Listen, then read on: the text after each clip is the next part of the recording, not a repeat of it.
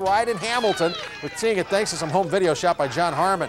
Shaw leading Harris County 5-2, 2 outs of the 7th, 3-2 count when Seth Sawyer takes Jason Good deep to left field, and it's gone. 3-run home run that sends this game to extra innings and keeps Harris County's playoff hopes alive, which of course is something the Tigers would clearly like to celebrate.